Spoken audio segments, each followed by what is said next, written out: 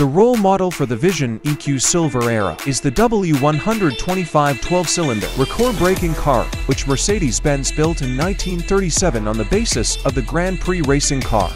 The Vision EQ Silver Arrow is conceived as an electric vehicle. This soundless Silver Arrow has an output of 550 kilowatts, 750 horsepower. The interior of the Vision EQ Silver Arrow represents the values of progressive luxury. Design Nadium combines timeless aesthetic appeal with futuristic visions.